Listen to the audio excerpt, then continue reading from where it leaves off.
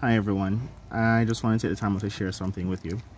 You know, one of the best things about being spiritually awakened is you get downloads or epiphany moments, if you want to describe it as. So if you're wondering, this is who's in my lap making a bunch of noise. And yeah, you get these epiphany moments, and you ever hear somebody tell that something that is true and factual, when they hear it, it hits them like a truck or it hits them like a ton of bricks? Yeah, I can't believe many persons didn't realize this before, but it hit me a while ago when I saw this little puppy. Now, I thought this puppy loved me because I played with it. I thought the puppy loved me because I feed it food.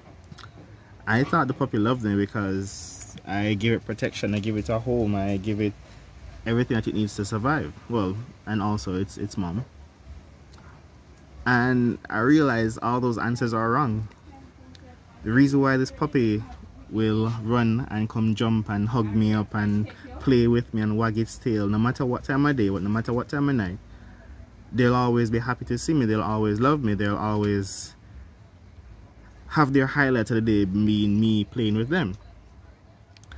The reason being, or the reason behind all of this, is because I'm vibrating at a frequency that she can sense. Because even though you see animals as soulless or whatever you want to believe, or not smart, animals are very smart. Animals are teachers for us because they can actually help us to find out more about ourselves, because they are naturally connected to nature. Their soul is pure. They don't have any evil or any malintent for you. It's just pure love. The reason why the puppy loves me is because I'm on a love frequency. I'm vibrating on a love frequency, and whenever he or she comes around me, she can feel that frequency. It's like contagious, where when you come near me, you feel the love, or you feel the heat or the warmth coming off of me.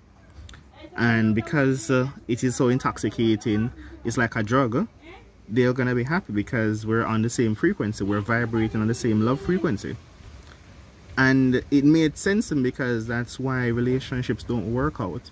Remember, there are frequencies that we can vibrate on that are lower, such as sadness, regret, depression, all those bad moods. And there are higher frequencies such as happiness, joyful, thankfulness, acceptance, love, peace. Those are higher frequencies.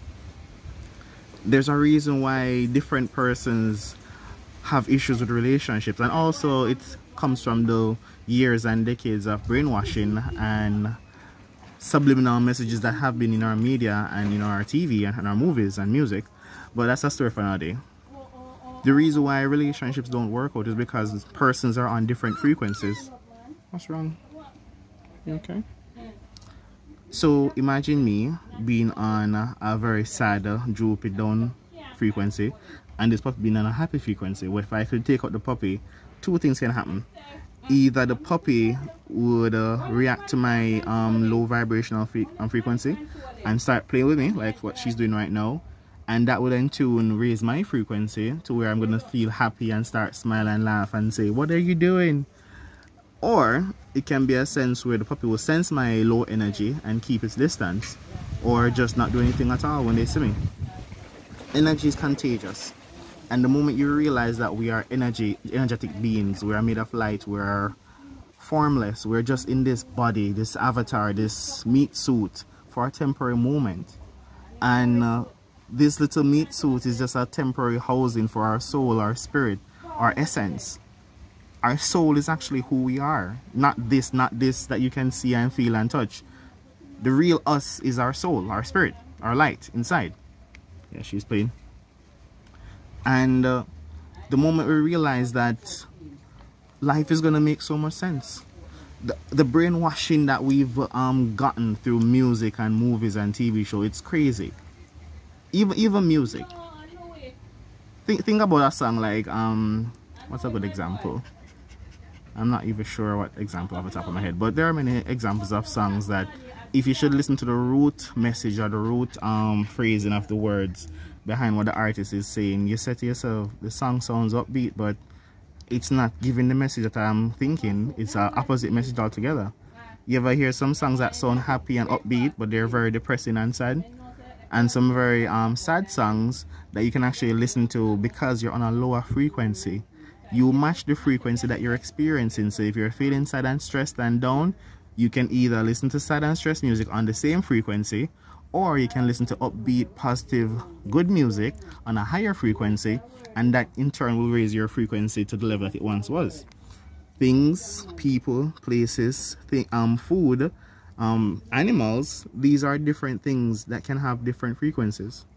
So if you're sad and you're happy whenever you eat ice cream increases your frequency to a higher level where you start to smile, you start to dance, you want to say yes, ice cream time. Yeah. So let me tell you this now. If everything is energy and we're energetic beings, why would you allow people to steal your energy? Let me say it again. Why would you allow things, people, places, animals, and things to steal your energy? They're stealing your essence. They're stealing your being. They're stealing what makes you an eternal being, your soul. Your soul is made up of energy. Our energy is what they want us for. The movie The Matrix was not a movie that's giving you up in your face exactly what's going on. They raise us, they brainwash us to think how they want us to think, because they want us to work for them. They want to use us up because we're eternal beings. So they feed off our energy because they're keeping us on a certain vibration, and they're absorbing all that energy. And they're also giving us that doctrination to work and sacrifice time for money. So they're making even more profit from us. So they're taking energy from our soul, and they're taking energy from our life, our avatars, work. Remember, slavery was abolished. Was it? No. It just changed and had a different name and a different color and a different presentation. It's the very same thing. They want you to work and sacrifice yourself for their gain. They want you to work and give everything. They own everything. They own your family, your job, your pets, your children. They own everything. And they want all of it. They own it and they want all of it. You see how crazy that is? So when persons get spiritually awakened and they start to wake up and see, and they say, hey, that shouldn't be happening, or that's how did that get to that stage?